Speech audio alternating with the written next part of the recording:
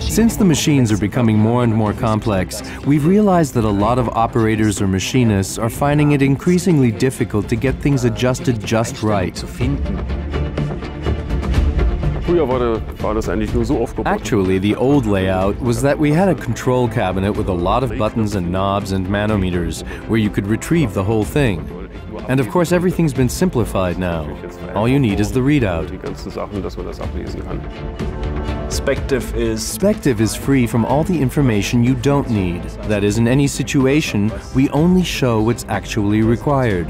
And SPECTIVE looks cool. SPECTIVE sieht cool aus.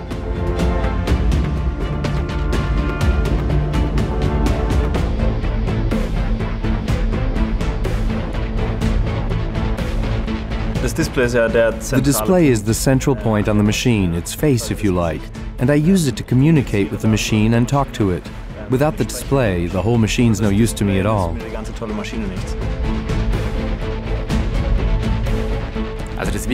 The most important thing is to get to know the target groups in the machine itself. So our guys began by just going straight into the quarry, interviewing the operators, and asking them about any obstacles or problems. And the best thing is to go prototypical, as we always say. That is to start building the whole thing. We stuck a tablet in front of the machine and tried out the first few steps. They expected you to use your finger on the screen for activation, so making the display as large as possible was one of the challenges.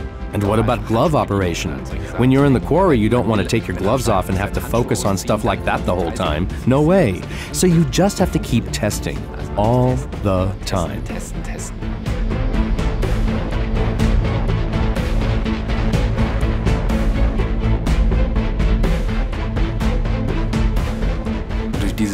The operator saves a huge amount of time with this new interface, with plant setup as well as with troubleshooting during production. The system does a lot of the fault analysis itself, so intervention to prevent potential errors can be really fast. Plus, everyone always knows where to look right away.